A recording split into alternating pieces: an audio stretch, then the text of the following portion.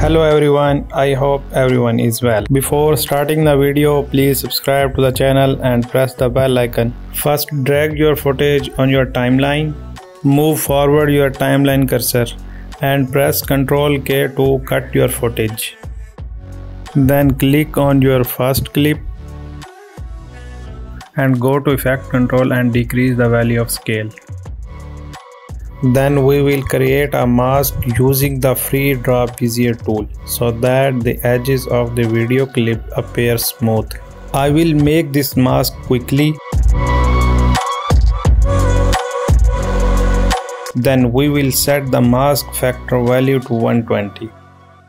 Then we will move the timeline cursor back a bit. Press Ctrl K and cut the footage.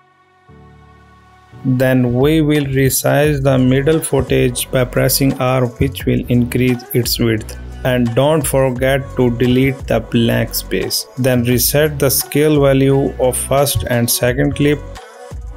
Now go to the project bar, click on adjustment layer. Drag over your footage. Then go to effect, double click on transform.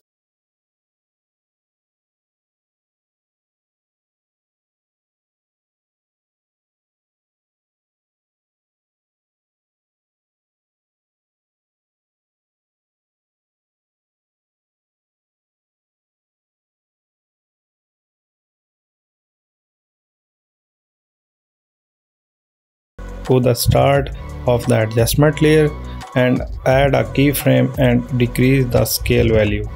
Then we will align the adjustment layer with the footage. Then move the two keyframes to the start and add another keyframes there. Then set the second keyframe for position and scale to ease out and the third keyframe to ease in.